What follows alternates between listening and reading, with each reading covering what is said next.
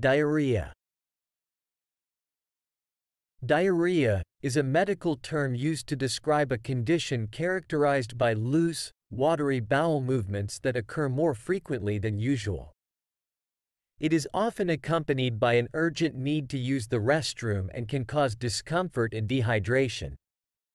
Diarrhea can be caused by various factors, such as viral or bacterial infections, food poisoning, medication side effects, or digestive disorders.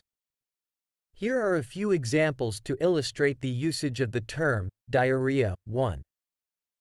After eating contaminated food, I experienced severe diarrhea for 2 days. In this example, the person had loose, watery bowel movements due to consuming food that was contaminated with harmful bacteria or viruses. 2.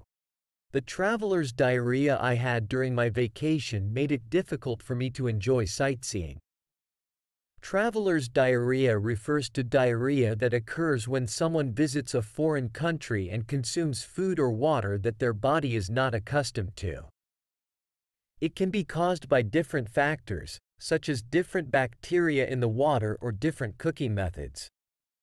3. The side effects of the medication I was prescribed included nausea and diarrhea.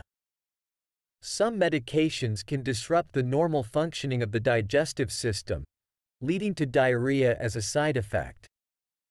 In this example, the person experienced loose bowel movements as a result of taking a particular medication. 4.